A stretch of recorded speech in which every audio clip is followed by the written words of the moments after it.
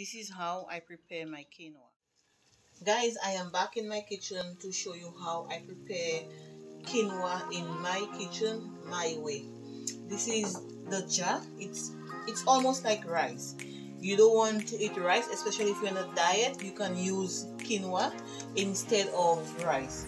I'm not gonna cook a lot. I'm gonna cook a little bit. I'm gonna pour a little bit, like maybe one and a half cup, because it's something, once it's boiled it produces a lot.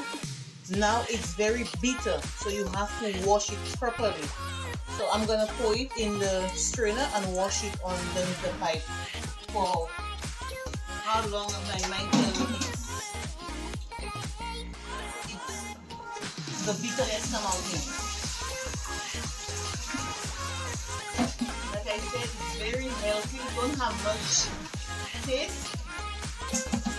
You don't have taste. You have to flavor it by yourself.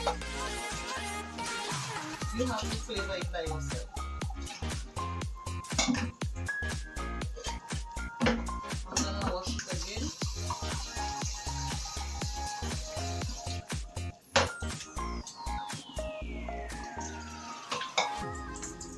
The reason why I use the strainer to wash it, because it's very fine, and if you don't put it in the strainer to wash it, you will lose, all will go down. So you have to be careful how you wash it.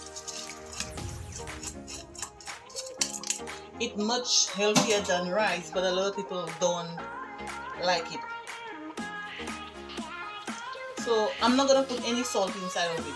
Any salt, I'm gonna let it boil to 11 to 12 minutes until it gets soft the way that I want. Guys, my quinoa is still cooking. You can do your own research about quinoa, the benefit, but like I tell you, it's better than rice. You can eat quinoa with anything, but you just know how to cook it, because like I said, it's a very bitter thing to eat, so that's why you have to properly wash it. You can prepare it how you want. You could put turmeric in it if you want. After 11 to 12 minutes, I'm back to show you how I continue preparing the quinoa. Now I'm gonna put corn in the quinoa. It's your choice. You could put mixed veg, you can put corn, you can put carrot, you can put spinach, you can put any vegetable you want inside of it. I choose corn. Quinoa is very, very, very good. Very good. You can eat quinoa with anything you want. Anything. But it's very bitter. Like I keep on saying again, it don't have any taste.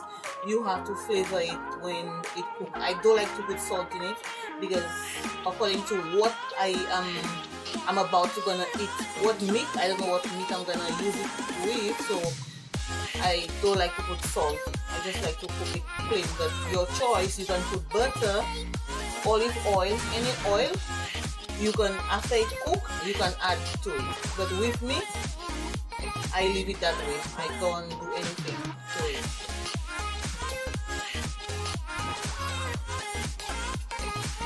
Very simple. It cooks almost like rice, but just to say, you have to wash it properly and know how to cook it, because it's a very, very, very bitter thing. You have to wash it properly.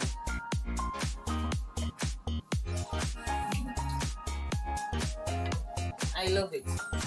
If you're on a diet, you can use it. Do your own research about quinoa to know the benefit and what it's good for. I'm just showing you how I cook it in my kitchen. This is how I prepare my quinoa.